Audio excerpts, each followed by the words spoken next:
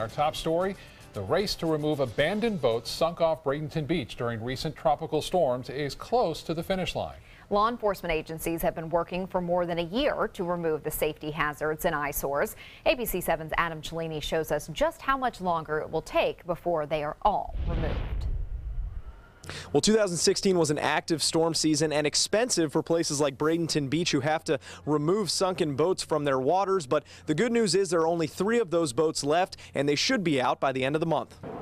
It's a beautiful area, and it seems like they detract from the beauty. Dick Graham has spent nearly 20 winters in Bradenton Beach, some days fishing along the pier, where each year he sees a new boat submerged in the tide. The quicker that it can be cleaned up, the better it will be for the community. Lieutenant John Cosby of the Bradenton Beach Police Department agrees and has been working hard to do so. The boats have been tagged, the owners given a period of time to come forward and claim the property, and now the process is in the final stages. The boats have been posted, and all we're waiting for now is for our vendor to come and then haul them away, and then what we do is we submit a reimbursement to the county. That reimbursement comes from the West Coast Inland Navigation District Fund, which serves 4 counties, including Manatee. Soon, a contractor will come out and salvage what he can from the boats and dispose of the rest. I'm hoping that they'll have them out by the end of next week. The city of Bradenton Beach is working on several options to increase police patrols out here in the waters and hold some of the boaters